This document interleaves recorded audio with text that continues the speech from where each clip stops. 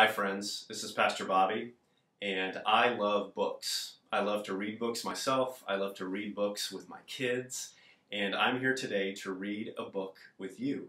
And this book is called When We Are Kind, and the author is Monique Smith, and the beautiful pictures, the illustrations are from Nicole Needhart. I think all of us desire kindness, right? We want people to be kind to us. But we also are called to be kind to other people. We're called to be kind to those around us. We're called to be kind to ourselves and give ourselves forgiveness and kindness.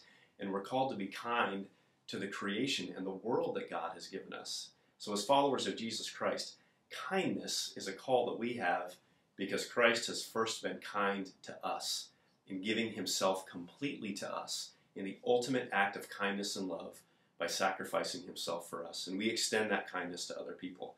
And so today our book, When We Are Kind, is going to talk all about that. You ready? Here we go. When we are kind. I am kind when I help my family. I am kind when I share with my friends.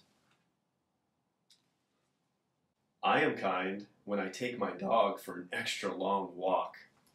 I have a dog who really likes extra long walks.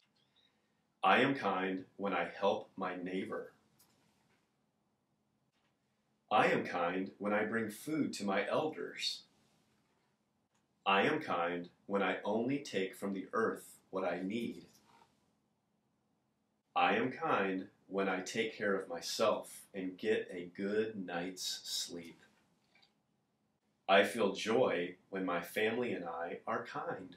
I feel happy when my friend is kind to me.